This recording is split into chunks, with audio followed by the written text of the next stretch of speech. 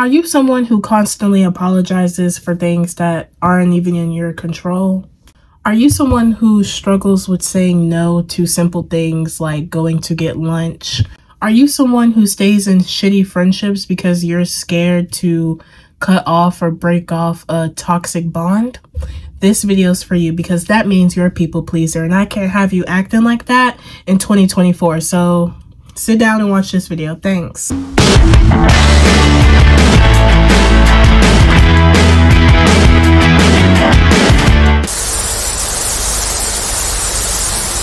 This video is going to be broken up into chapters. I'm going to be talking about what a people pleaser is, how you become a people pleaser, why and how it's damaging to your life and your relationships around you. And there's going to be a homework chapter on how you can work on not being such a people pleaser, because it's a long process. It's not linear, but you can at least start. It's about to be 2024. We're too old. We're too old. It's more harmful to you and your friendships than you think it is. And I'm just here to shock you back into reality. Merriam-Webster's definition of a people pleaser reads as followed. A person who has an emotional need to please others, often at the expense of his or her own needs or desires. Basically, in simple terms, what this means is you do anything in your power to please others, even at the expense of how you may feel about a situation at any given place or time. Now, obviously, this is very toxic. I know the word toxic is thrown around a lot in this generation and on social media, but being a people pleaser is more toxic than you think. And the harsh reality of being a people pleaser is that you are also a liar, because you are lying about how you really feel. You may be lying about how you feel about a person. You may be lying about how you feel about a situation. You just put on a front so others will be happy or satisfied. And more times than not, it's very obvious to other people of what you're doing, especially if they're like aware or they've known you for a while. It becomes more apparent when you're engaging with a people pleaser.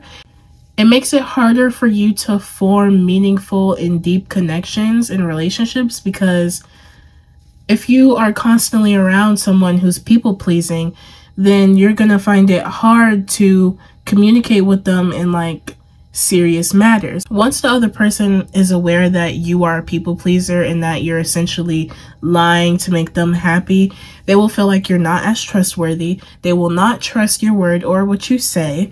They will essentially feel like you're being fake, in which you are. So in a sense, it's more damaging to you being a people pleaser than it is to anybody else, because it's just gonna make people not really want to be around you as much. How does people pleasing start? I'm glad you asked. I'm here to tell you. If you grew up in a household where your parents were always arguing and you grew up being the peacemaker of the household, you had to communicate, like be a little in between your mom and dad, or maybe your mom and siblings, or any house dynamic, you were essentially the peacemaker. So you were the one keeping everyone under control and handling the situation and trying to make everyone happy. Or it could also be caused by your parent. If your parent was in a bad mood, that means you got bad treatment that day. And if your parent was in a good mood, that means you got good treatment that day. So you probably tried your hardest to make your mom, your dad, your parent, legal guardian as happy as they can be, so you would get treated correctly and therefore you would be taken care of. Which both situations are very awful, and if you have been through that, I highly suggest you go to therapy, because that is something you need to talk to someone about. Those are the two main situations where a people pleaser can kind of burst. The common saying that you're the glue of the family, like when one of your families have an event and you're there, that means everyone's going to be there.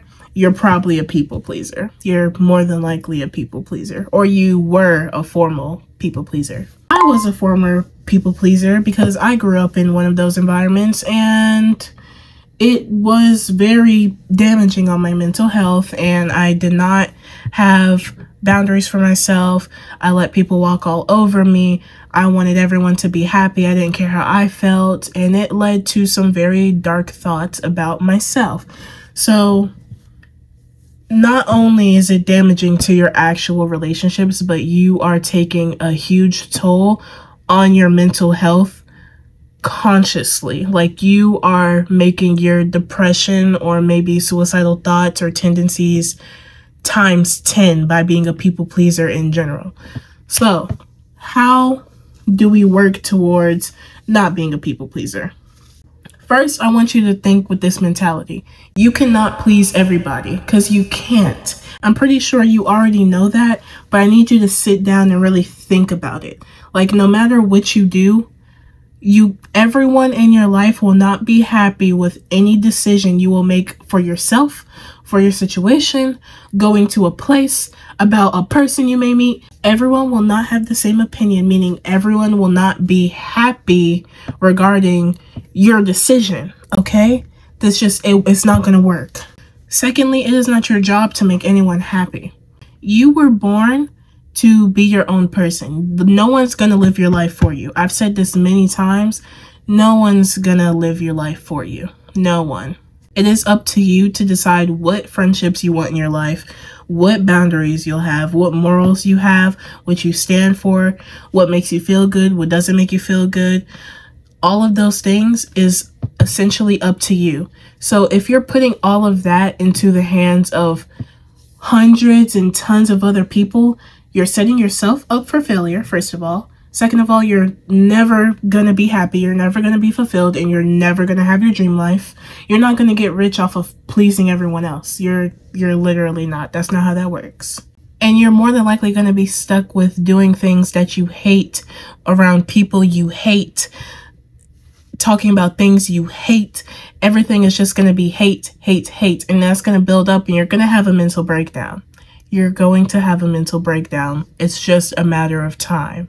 You will also truly never know who you are because you're never acting like your authentic self. You're constantly changing your personality to accommodate this friend group, or to accommodate your family, or to accommodate a new group of people that you want to hang out with. No, no, no, no, no.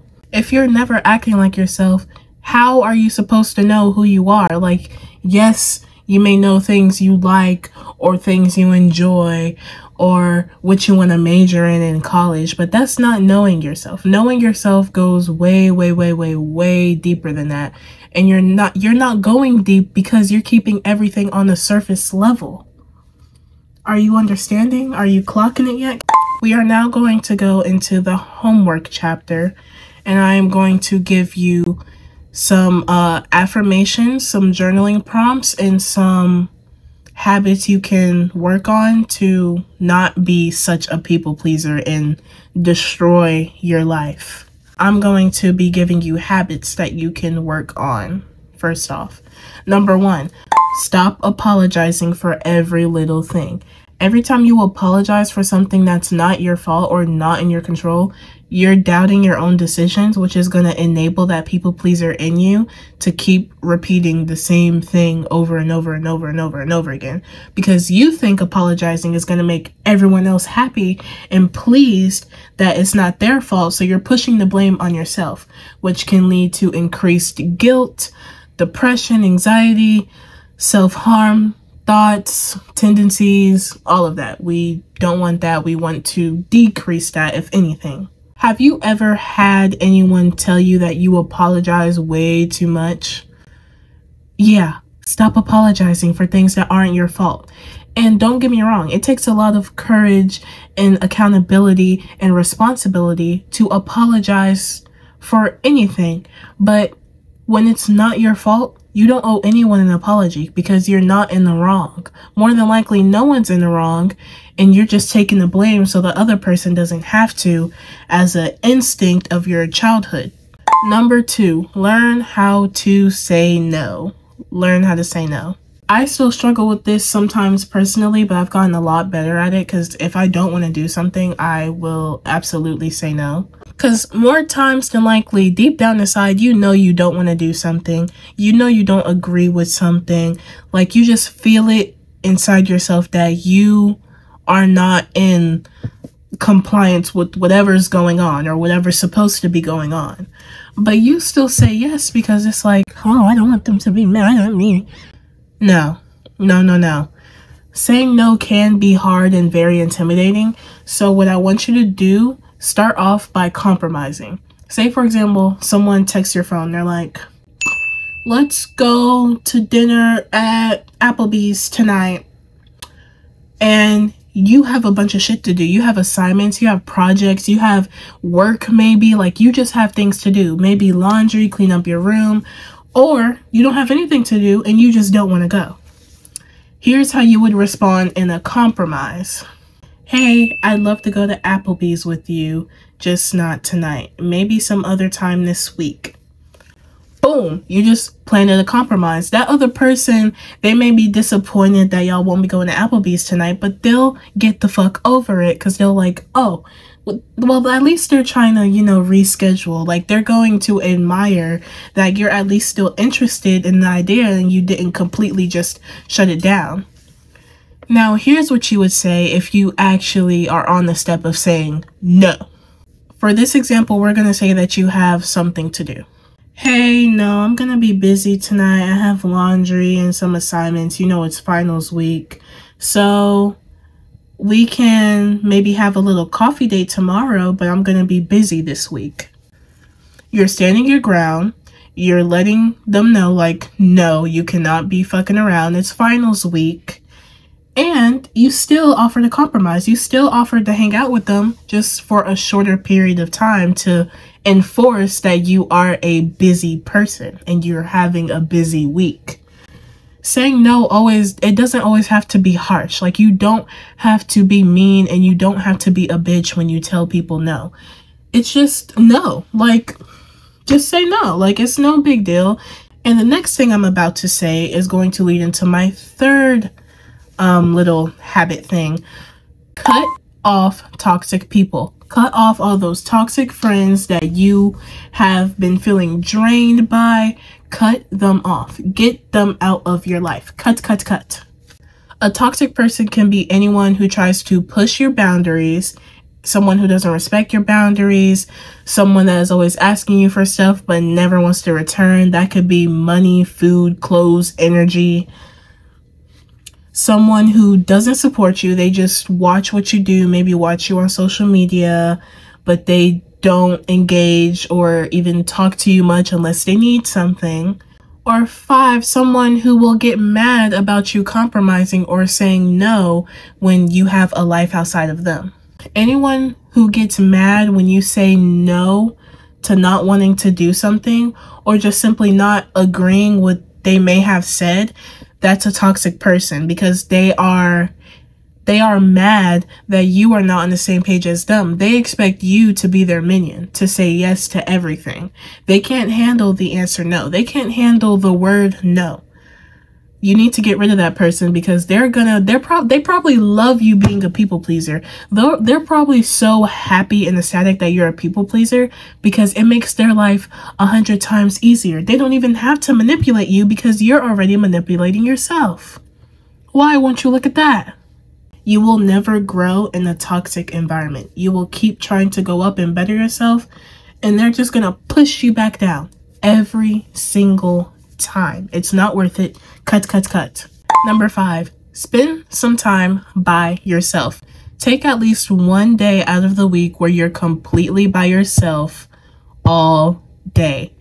And while you're doing that, find some things that you like try to build some hobbies to get to know yourself better.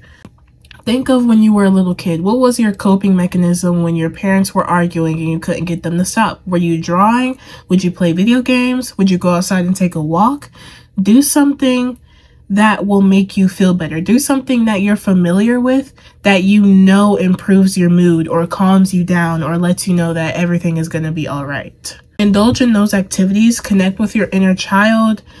It's very healing. It's It can make you cry because you cry a lot during your healing journey, and your healing journey is never over. Don't let anyone tell you that it is. Now that we got habits out the way, I'm going to give you some affirmations, some things you can write down, say to yourself in the mirror, say to yourself in the shower, just to reinforce these ideas in your brain that you do not live to please everyone in the world. I show up every single day as my authentic self. I am not responsible for anyone's actions or how they treat me. I constantly enforce and live by my boundaries. The most important thing in my life is my happiness and my goals.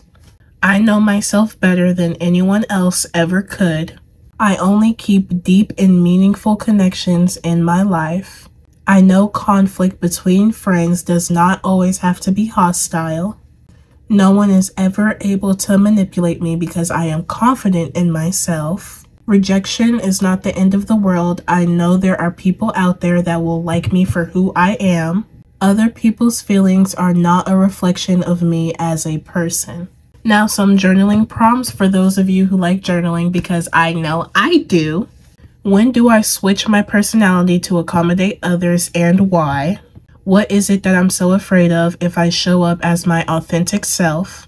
What happened during my childhood that made me afraid to say no? When was the last time I let someone push my boundaries or walk all over me, and why? / how did that make me feel? And what are some core boundaries that I have as a person based on my life experiences? And in no way during this video did I want to make you feel awful or feel bad for being a people pleaser, because more than likely it is not your fault. Like I said, it's probably due to childhood trauma, which most of the world suffers from, unfortunately. All I really wanted to do in this video is to help you be your authentic self and to let you know that however others may treat you, it is not your fault. The way people act is a reflection of themselves. Most of the time, people are just projecting. People are constantly projecting because they're constantly playing back memories of shame or guilt of certain stuff they may have did during their lives. I have a small little announcement before I end this video. My new upload days will be on Wednesdays and Sundays. Sundays is a guaranteed vlog because I know a lot of you do like my vlogs. So Sundays is going to be my vlog days, and Wednesdays is going to be like a sit down video type of thing. This Sunday, so the Sunday after this is uploaded, I will be starting a new series called Getting It Together 2024. It's a passion project of mine. I don't want to spoil it yet because I am very excited. More about that series will be up on the first episode of it, and I will still be taking my week break because my week breaks just re-nourish me. They get me more excited to get back into it, and it gives me time to really do my research for YouTube and learn how the algorithm works and, you know, just better my platform, if that makes sense. I hope you enjoyed this video. Make sure you leave a like and subscribe. If I called you out, trust it's for the better. You know, we all want to be better people, and I want y'all to be better people, and a people pleaser is just not the way to start 2024. I hope you all have a good day. Thank you for 100 subscribers. I love all of you. Kisses on both cheeks.